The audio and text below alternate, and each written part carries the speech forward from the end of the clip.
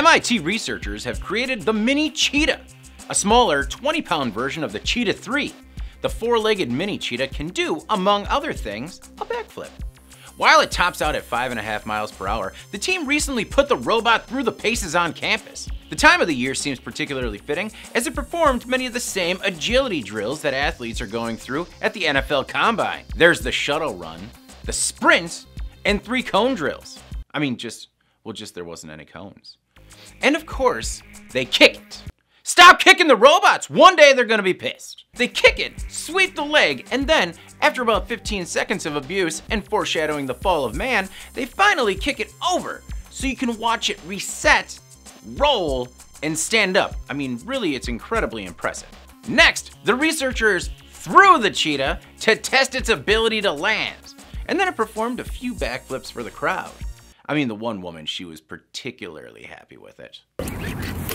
Yeah. Wow. Yeah. According to the researchers, each leg is powered by 3 motors, which provide a large range of motion, and the high torque, low inertia design allows the robot to execute fast, dynamic maneuvers and make high force impacts with the ground without breaking gearboxes or limbs. Next, the team will work on a more agile and even more cat-like robot. Essentially, they want the robot to land on its feet no matter how hard or far you throw that thing. I'm also impressed that the team showed off some of the project's many failures. Yeah. Yeah. Yeah. Yeah.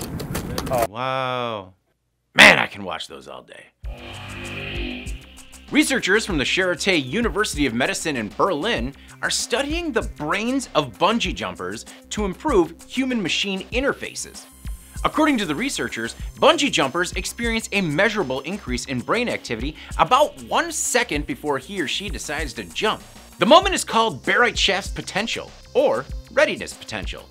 This experiment was the first time the data was successfully captured outside of a lab and in extreme conditions. The readiness potential is an electric voltage shift in the brain. It indicates that a voluntary act is imminent, and it occurs before the person is even aware of their conscious decision to execute the movement. The researchers strapped electrode caps to the bungee jumpers to take readings before they plunged about 630 feet. It was a big ask, as the 2 participants made 30 jumps from the Europa Bridge in Austria.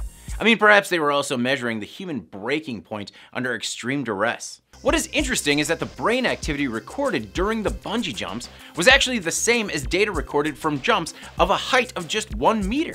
That's right, they had both test subjects also jump 30 times from a height of 1 meter. I mean, that's when you blow out a knee. So even though you are afraid moments before a potentially life-threatening action, the fear actually doesn't change the readiness potential. Next, the data is going to be used to develop devices that could give paraplegics and stroke survivors a little more freedom by translating brain activity into control commands for robots or other high-tech devices.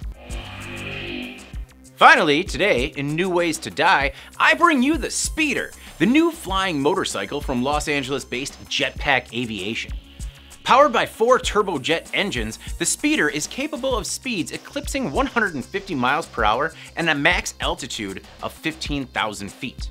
And while it can be powered by diesel or kerosene fuel, it still can only fly for 22 minutes. At most, the low end is actually 10 minutes. So, get where you're going. The max pilot weight is 240 pounds and will certainly impact flight times. The Speeder also has a fly-by-wire control system that self-stabilizes. So you don't roll and fall out of the sky. Now, you need to put your deposit down quickly on these things, because the company only plans to make 20 recreational versions of the Speeder before dedicating production to the military. The exclusivity comes with a steep price point. The pre-order is only going to cost you a refundable $10,000, which isn't bad.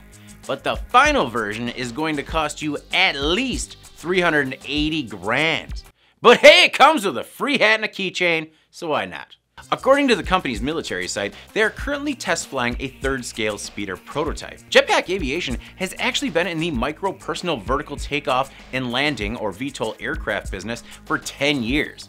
You might actually remember their early work, the jetpack that their CEO flew around the Statue of Liberty. You know, the best part is that you might not even need a pilot's license to fly this thing.